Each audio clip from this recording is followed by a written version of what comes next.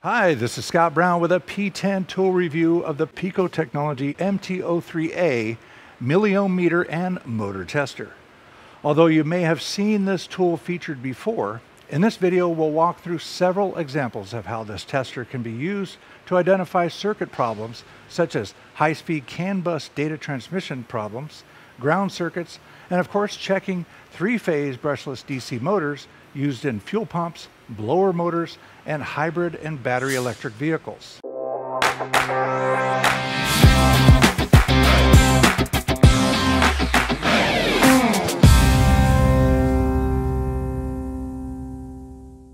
Today's technician charged with diagnosing vehicle problems has no doubt run into challenges that were difficult to solve.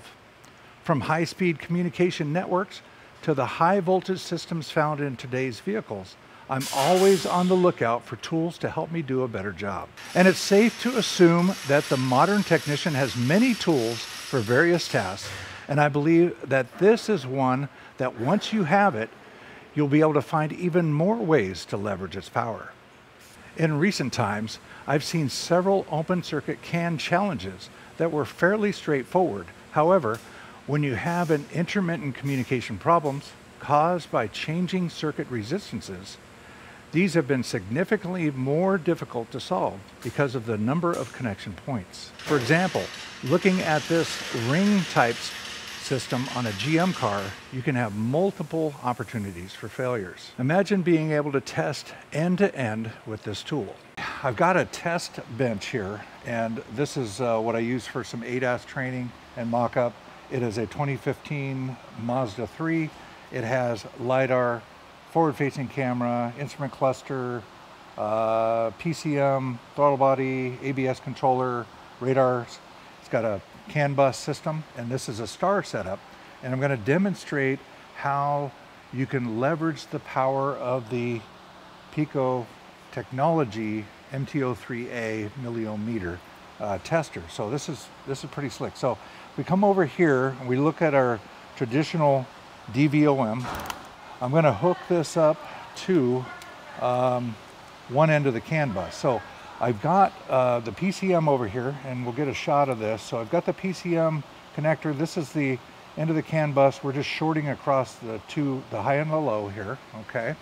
And then we're going to come over here to the LiDAR sensor, which is at one of the other ends, and this is a star style setup, although I do have some ring devices here, so I got to get my probe back inside there. Okay, all right, and we're going to hook up our multimeter leads. We're going to get a look at what does our ohm meter say. It says 0.8 ohms. Okay, so you would say, well, that's probably okay, but what if we have an intermittent problem? So I'm going to start pounding on our frame here. I'm going to demonstrate do we have any movement? Not really getting any movement. Okay, so now we're going to come over. I've got three areas here where we've got junctions where we're tying into the CAN bus. So I'm going to tap on this junction over here. We're going to tap on this junction over here. We see it there's a little bit of a blip right there. Not much. Okay. So now what we're going to do is we're going to go ahead and disconnect our DVOM, okay? And we're going to connect the Pico Technology MT03. Now this is using Kelvin probes, and just in case you're not familiar with what the Kelvin probes do, the MT03A is a standalone device. It's powered by the USB port. It does not require the use of a Pico scope or anything. It runs on its own software. And you'll see that for each connection U, V, and Y, which is great for a three-phase motor analysis, but we have two probes for each, okay? And how this works is that we have these two probes that are going to be running current out, and then we're using the other two probes to actually measure voltage drop across that circuit. So we're running 200 milliamps. versus what a DVOM typically is running at about 0.2 milliamps, so only 0.2 milliamps. All right, so we're going to come over here, we're going to make our connections there, and then on the tool here, we've got the tool stopped. I'm going to go ahead and just hit run, okay?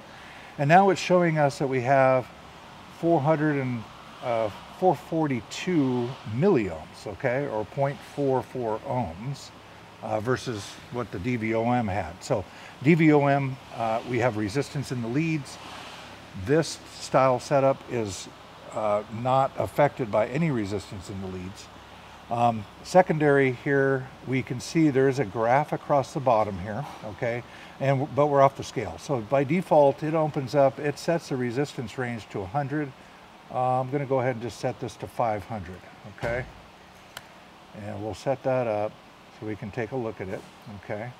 So we're going across, and what I'm going to do is I'm going to basically, let's shake our vehicle a little bit here, okay? And you can already see a little bit of movement on the tool, okay?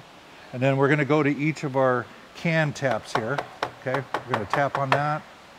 We're going to go to this one. We're going to tap on this one. We're actually going over 500. So I'm going to go over here and just bump this up to about 600. Okay, there we go. And then we're going to come over here and tap this a little bit.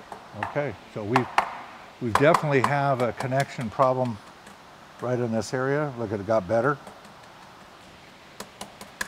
So we do have a slightly loose terminal here, so I'm going to go ahead and just tighten this up. Okay. And there's our resistance. So now we can go back, we can do our shaking of the vehicle and verify that our resistance values stay steady.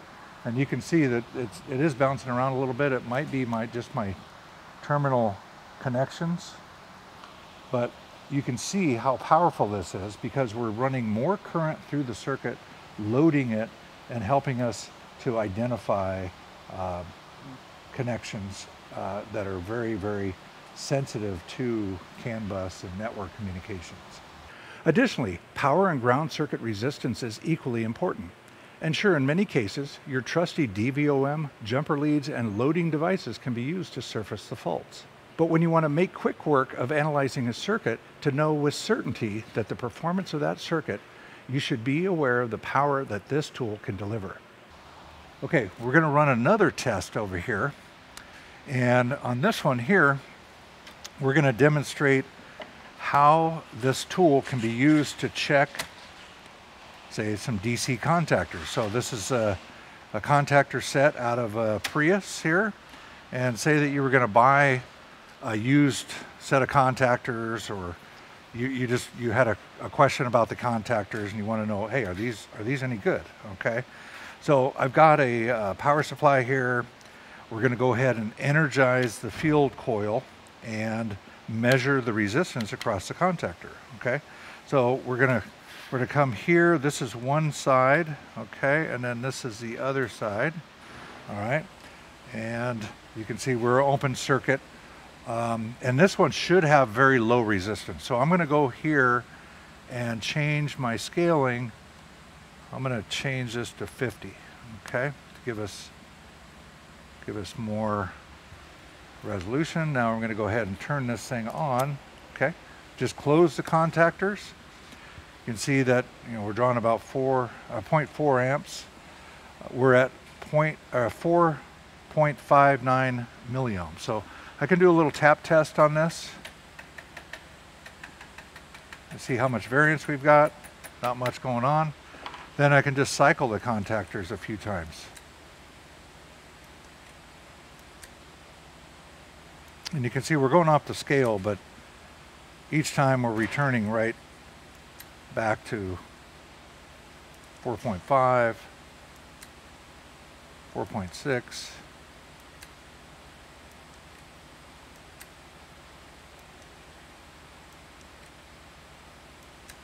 Okay. All right, so that should give you a pretty good idea of how you can leverage this tool for checking contactors.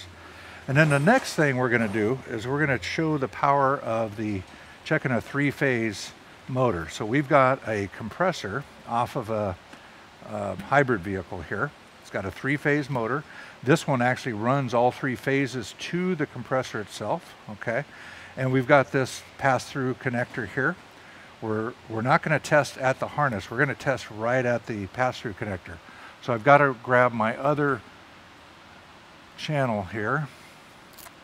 So we're going to have all three, U, V, and W, okay? And so all we need to do is make connection to each of these. So they're all isolated from each other, okay? And then we're going to exit this tool.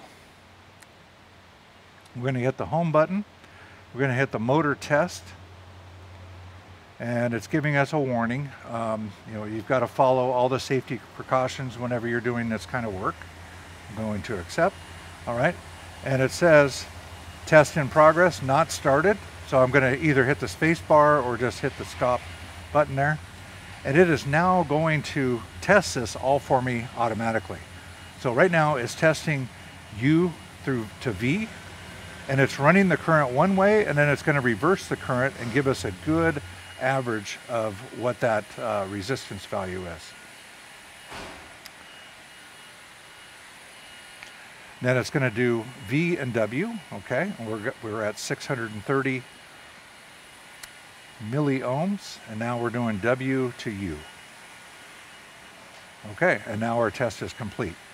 You can also see that it is temperature compensated, so there is a temperature probe. So when it's doing its test, it can give you a temperature compensation to reference temperature, okay? And then give you what the maximum deviations are. And so you can see here, we've got maximum deviation of 9.4 milliohms, temperature compensation, compensated maximum deviation 9.07, 1.5% in variance. So this would be a good coil. So I hope you can see the power of this small little tool and what it can do for you. In conclusion, the Pico Technology MT03A is an awesome tool with its ability to provide precise temperature compensated resistance measurements. And I think you can see how versatile this tool is. I hope you found this information helpful and informative. And if you have any questions or comments, please leave them below. And thanks for watching.